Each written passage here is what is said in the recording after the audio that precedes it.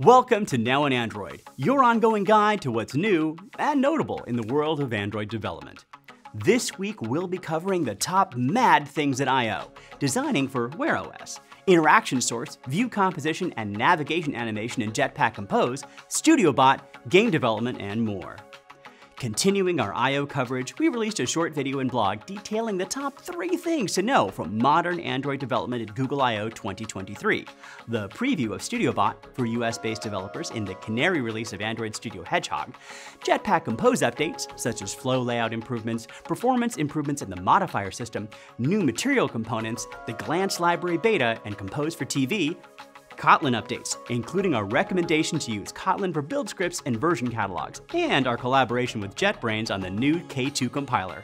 Check out the blog and video for more detail. Our UX research and design team released a series of videos to help with the challenges of designing and building watch experiences that work for everyone. They cover how best to design for your target audience, how to make the most of the watch form factor with a series of design principles, and introduce how to approach product inclusion throughout the development lifecycle. We had 3 interesting alphas show up on our Jetpack library since the last episode. First of all, Autofill 1.3 added autofill hint constants for things like loyalty accounts, gift cards, and flights. Window 1.2 stabilized testing APIs around activity embedding and window layout info tracker. Finally, Navigation 2.7 brought the code from Accompanist navigation animation into Navigation Compose, meaning that all of the support for setting custom transitions that existed in animated navhost is now directly supported in navhost, and will soon be formally deprecating Accompanist navigation. There has been 1 episode of Android Developers Backstage posted since the last Now on Android.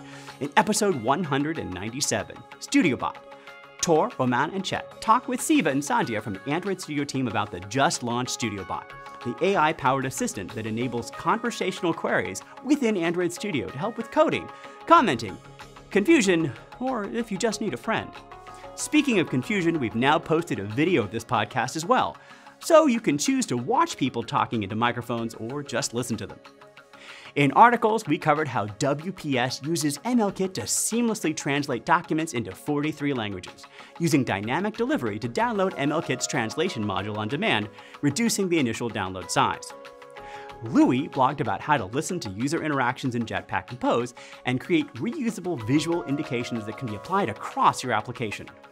Chris demystified ViewComposition strategy, covering what ViewComposition strategy is, why it's needed, and how you can pick the right strategy for your use case to avoid state loss. Ben covered how Turo reduced the startup time of their app by 77%, using Android's best tools, resources, and practices. The post details how Turo used the app startup library to initialize multiple components during launch, parallelized and deferred their network request, applied baseline profiles, and more. The Google Play team released 2 videos detailing common accessibility issues around content labels and color contrast, and how pre-launch reports, or PLR, can help identify them in your app. The Google Pay team did a live stream where they walked through an integration tutorial, answering questions from the audience, and a recording is available for you to watch. We had a bunch of great drops from the Google for Games Developer Summit. Around Google Play games on PC, we covered the certification process and common changes needed to bring your game to the PC platform.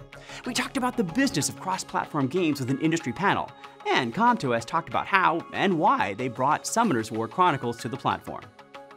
We also covered how ADPF, the Android Dynamic Performance Framework, helps you respond to and influence runtime performance in your games on Android, highlighting how to use this technology with the APIs or from within Unity.